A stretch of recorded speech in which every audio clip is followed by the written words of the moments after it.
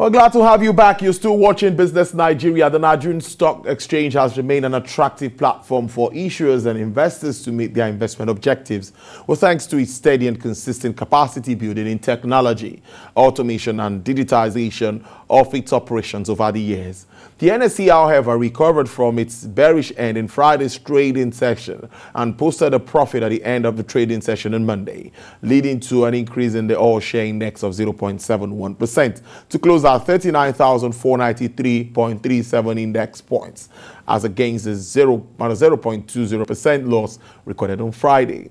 The increase in Monday's reading session was spurred by buying interest in MTN Nigeria PLC, Guarantee Trust Bank, and Lafarge Africa PLC, as market capitalization gained 145 billion naira to close at 20.7 trillion naira. Well, joining me live in Lagos studio, like I said earlier, is a stockbroker and financial analyst, Mr. Rotimi Fakaijo. Thank you very much for your time. It's good to see you, Mr. Fakaijo. Yes, first, I'd like you to react to that positive trend we saw in the market yesterday, particularly I think stock of GT. I noticed there were a lot of activities around that end. Can you take us through what played out? Well, basically, we've seen quite a good number of results, and those results are very positive, and the returns are also very attractive. For the GT Bank that you mentioned, there's no more news that they posted an after-tax profit of over 200 billion, just like Zenith Bank, and they equally are paying a dividend of 2.70 naira. And we know that investors have special attraction gravitating towards GT Bank. And for a volume of over 230 million shares, worth about, I think, about 7 billion to be traded on a day, is quite heartwarming. And what everyone was thinking before was, basically, GT Bank is one of the stocks that are attracted to foreign portfolio investors. And where the way they have shied away from the market for now, and we are still having this kind of mileage in transactions, I think it's quite heartwarming, and I believe it really is a good one to support the market further than what we are seeing. And we know that certain stocks or results actually move the market. So GT Bank has had a lot of impact on the market since the time that the result was released. And we know fully well that tomorrow is the last trading day to qualify for the 2.70 dividend that they are paying. So that's why we are seeing a lot of activities. And I think it's really, really coming up and making things better for investors. Thanks for that. I also read through and I saw Dangote Cement paying about 1.1 trillion naira in dividends. That's in 5 years. You know, putting all of that together. What about Dangote Cement? I heard, at least we saw their figures last week. I think they're also paying dividends to their shareholders. Yeah, I think, not mincing words, the stocks on the Dangote stable, that is Dangote Cement, Dangote Sugar, and Dangote Salt, which is NASCON as listed on the Nigerian Stock Exchange. I think they've really, really rewarded investors over the years. And I think there is hardly anyone who has invested in any of those three companies that can have any form of regret for doing so over the years. And I think they've really proved their words that indigenous companies can actually do what the multinationals do. And is really a good one, and which I believe also is going to be sustainable, at least given a track record of more than 5 years of continuous dividend payment. So I think for those three stocks, they've really added value. And if you combine those three stocks, that is Dangote Sugar, NASCON, though the capitalization is low, and Dangote Cement, the capitalization of those three stocks is more than the capitalization of the entire banking sector stocks. So those three have really added substantial value to the market, and I believe that if we have more indigenous companies being quoted on the exchange, we may see better things happening on the market, giving it depth and more quality. Let's look at the failure of many quoted companies to also submit full audited report for 2020 trading year. Some don't really meet these dates. What do you think about this? Well, I think except for a few, which might have notified the Nigerian Stock Exchange that they won't be able to meet up with March 31st. Yeah. But for several others, they still have today and tomorrow to fully comply with the deadline. So it will be too soon to say that they have not complied. So we give them in the next 24 hours. If they do not submit their result, then they have run foul of the regulations. And I think there'll be penalty that will come with that. Yeah, penalties always come when things like that occur. So what do you? Well, okay, well, let's wait until 31st, right? Yeah. So that's tomorrow. Then we see what plays out. Normally, the NSE gives the permission for you to extend if you notify them, right? Yeah. Okay. So we don't know how many of them might have actually done that. Now, you talked about something I think is around about the next question I want to ask, saying that no more than 7 companies account for about 70% of the whole market structure. Yeah. Is that not worrisome? Well, I think it's not limited here. Okay. If you look at outside Nigeria, if you look at Amazon, if you look at Microsoft, if you look at Alphabet, the US markets, all of them are close to $1 trillion capitalization. And when you take that out from their own market as well, and maybe you pick some other ones, maybe like Walmart, by the time you pick those ones, you will really see that they have a lot of weight on the market capitalization of the entire NYSE or NASDAQ. So it's not new. The Pareto principle is always what works out in a lot of situations. But even this one is even more enticing than the Pareto principle, which says 70%, 30% account for 70% performance.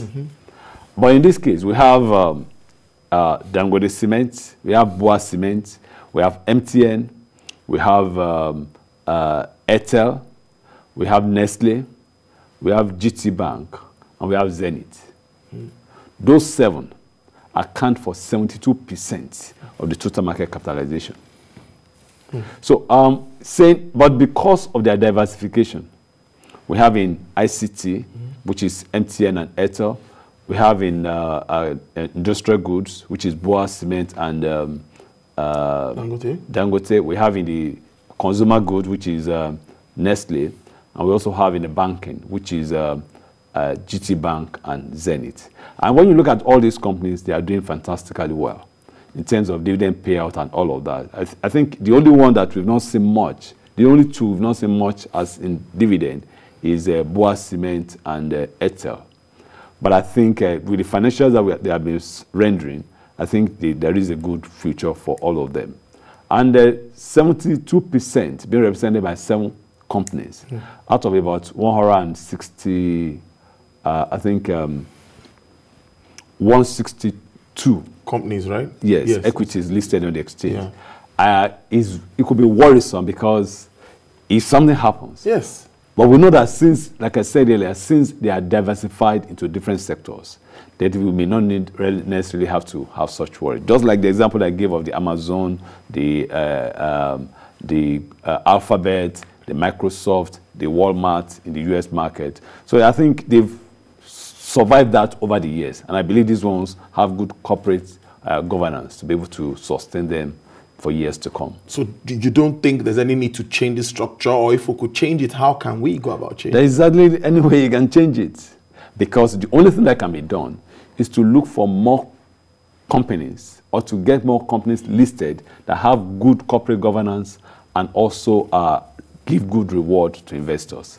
So except when they come, that's the only thing that can actually distinguish them from the others. And we want 2 things that play out for companies to be highly capitalized. Is 1, the way investors perceive them. We can see that in the case of Nestle. They have just about 750 million shares listed, and the price is about 1,350. Wow, per share. So that means they have less than 1 billion shares, and we have a high price for them. Yeah. Then when you now look at a stock like, I think Boa Cement, that has about 35 billion shares, and the price at about 18 naira or thereabout. So when you look at those, so is either you have big number of shares in issue, shares, yeah, or investors actually value your company that much. But we also have quite a good number of insurance companies that have a high number, a high figure when you talk about the number of shares in issue for them, but majority of them are playing between, lower than 30 kobo.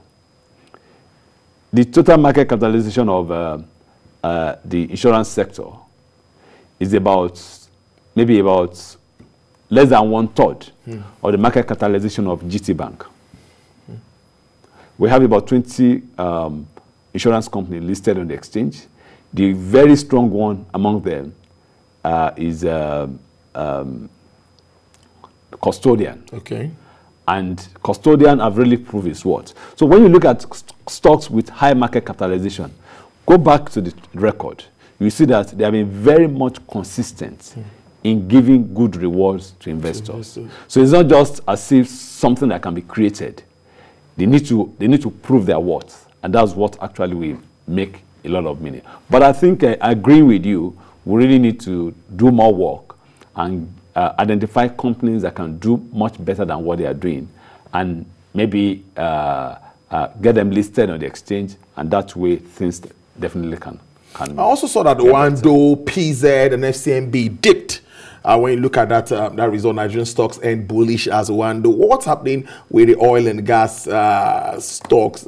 Oil price is doing well. Any interaction, any reflection of that market? Well, I think though Oando operates both downstream and upstream, but they have more activities, I think, on the downstream. Yes. And when you look at all these companies operating in the downstream sector, it's not a good time.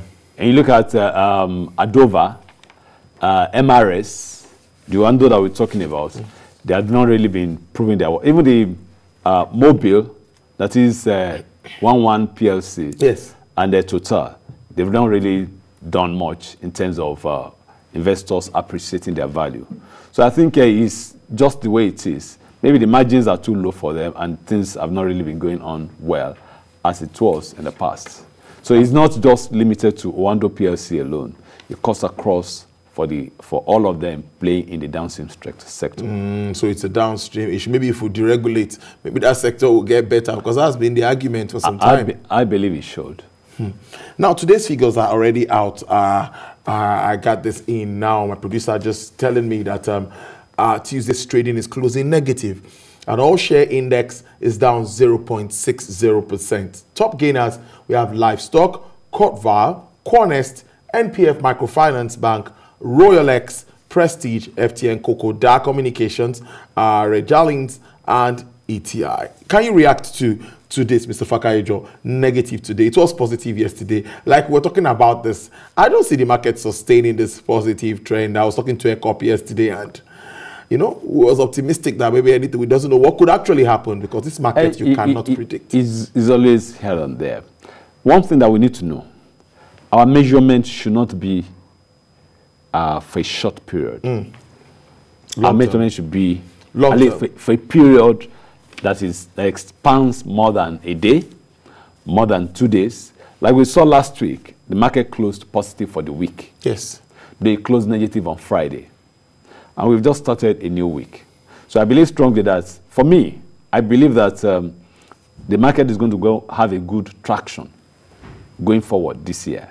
And the market is going to be more stable, at least more promising, and also we have more appreciation. So it's time for investors to actually believe more in this market, because it has come to stay. We need investors, both local and foreign. Go ahead. Well, for me, I believe we should focus our attention more on the local investors. They are the ones that can actually sustain this market. 2019, the foreign portfolio investors were still here very much. 2020, they boycotted the Nigerian market. But you find out that we had more value and volume traded in 2020 compared to 2019, which means with or without them, this market will move forward. So the game changer is our mindset. And the more people that participate in the market, the better for the market. And I think that should be the focus of everyone, both the regulators and the operators. Mr. Rotimi Fakaijo, I really appreciate your time. He's a stockbroker and financial analyst. Thank you very much for stopping by, spending your afternoon with us on Business Nigeria. We really appreciate this. Pleasure.